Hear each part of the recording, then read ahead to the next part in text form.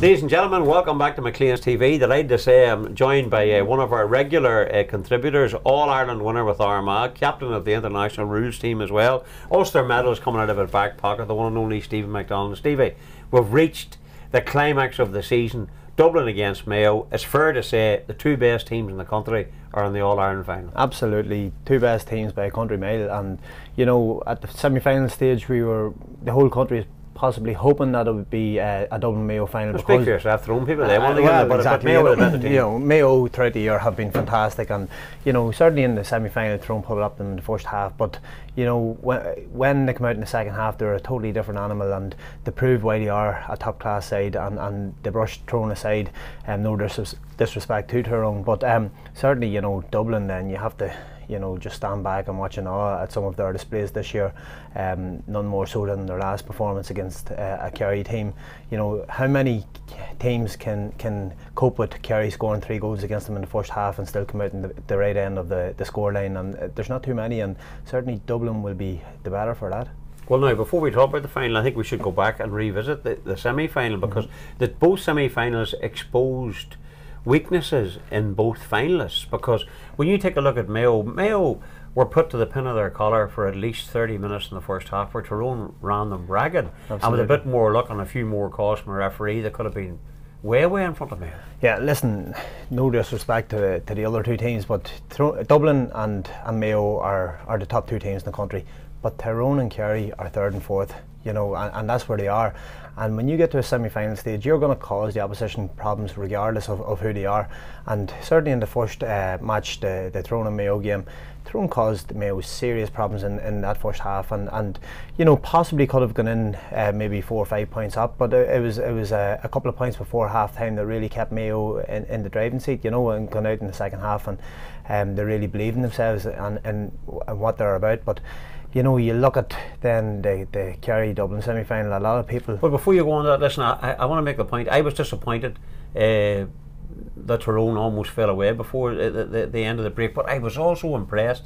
Mayo in the past, I think, would have probably collapsed there like a deck of cards. It shows the new metal, I think, of this Mayo side. Yeah, there's a certain steel with this Mayo side at the minute, and I actually thought in the first half of the Tyrone match that, you know, that mental block was still there with them when Kevin McLaughlin, if you remember back, missing the 21-yard free. I thought, is this Mayo all over again? Tyrone have got inside their skin, and they're going to rattle them here big time. But then, you know, they did kick a couple of points before half time. It seemed to settle them again. They come out in the second half a totally different team, and you know, they were kicking their opportunities, as in the first half they weren't taking them, and led by their defenders, because the forwards weren't on form. The defenders came through to get those vital scores. And cornerbacks were coming up and getting scores, and it's always great to see that, and it shows the mentality of this Mayo side, that they've full confidence in their belief, and you know, they play with a certain flair at the minute, and a desire, and there's an arrogance about this Mayo side, as if to say that, you know, come and get us, come at us, throw whatever you have at us, and we'll react to it. Now, the semi-final, obviously Dublin against Kerry, and Mickey Hart was writing in the Irish News and got a bit of stick for it, like that, because he started to pick out a lot of the things that were wrong in that game. There was a fabulous game, but he did have a point. If you take away from the hysteria of some people getting annoyed about him, he does have a point. There was some very naive defending there by Dublin to allow Kerry in to score 3 goals. That surely has to give Mayo hope. Absolutely, and Mayo are certainly one of the better teams at scoring goals in this year's championship alone, you know. But listen, there was naive defending, but both teams made no secret about it. You know, they were going to go out to try to outscore each other, and you know, if that left them a wee bit open at the back, then so be it. But you know, the first half in particular, from a Kerry point of view, was an awesome display, a display that not too many people were expecting from them, and obviously the Gooch put on a fantastic display from centre half forward, and he was probably the main reason why Kerry went in at half time leading in that match. And you know, Dublin, I go back to the point I made earlier on, how many teams can react to Kerry scoring 3 goals against them in the first half and still come out and win the match? And the answer is there's not too many, and Dublin are certainly well worth their place in this year's All-Ireland final because of that. the thing about Dublin too, and we talked about it before, the thing that makes them even stronger, you know, I look at the Mayo bench. I don't think the Mayo bench compares to the Dublin bench. They can bring on players, you know, they can bring on players that are equally as good to put in positions, and that was the key as well against Kerry, because they can bring on quality to replace quality. There's no doubt about it. Dean Rock would walk into any county team in the country and be in the starting 15. Kevin McManaman, to me, he's one of the strongest ball carriers in the game, and an exceptionally talented footballer. He comes on and does a great job for them every time because he's a top class player, and if he was in any other county, he'd be starting once again. They've got a really strong bench, and that has carried them across the line in a couple of matches this year. You know, when they haven't been performing at their maximum, they've still, you know, relied heavily on their bench, and it's going to take 20 men once again this All-Ireland final. But that is the key difference between the two teams, I think, is Dublin's bench and their ability to pull boys from the bench and to get big scores. And a massive loss for Mayo, you know, Cillian O'Connor out, one of their star players. They got a cruel blow for the lad, an awful blow for him to miss an All-Ireland after the second double injury blow. But it's a vital loss for Mayo. At the time, you know, okay, they were able to cope with Tyrone and they got rid of it, but when, you know, whenever reality sets in about the Monday or Tuesday, I'd say, you know, Horns looking at it and going, what a loss. Yeah, absolutely. Cillian O'Connor, young player of the year for the last 2 years, a fantastic talent, potentially one of the most dangerous forwards in the game at the minute. But, you know, Mayo have to get over that there and you know, rely on the players that they have on the pitch. And this year, the advantage that they have over last year is that Andy Moran is going to be taking his place in starting 15, and he's a fantastic player for this Mayo team. Alan Freeman, if you look at his performance against Tyrone also in the semi-final, he really stepped up the plate when it was needed, and you know, he put in a solid performance. And you know, he's also another key player, and you know, if you compare him this year compared to last year, I think he's maybe matured a wee bit more as a forward and has taken that wee bit more responsibility on his shoulders as well. 3 or 4 weeks ago, everybody was putting Mayo as the favourites for the All-Ireland, but now even here with McLean's, I think the odds have gone the other way. Dublin are now the favourites to win this game. Some people are describing it as it's going to be a close affair.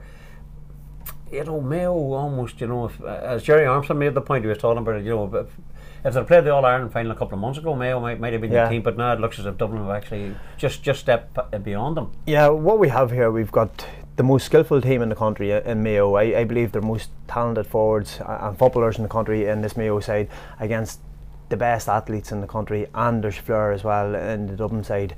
And you know, overall, I look at that and I think that, you know, because of the physical strength of this Dublin team and the backup that they have on their bench, I've tipped Dublin from the start. I'm going to stay with Dublin.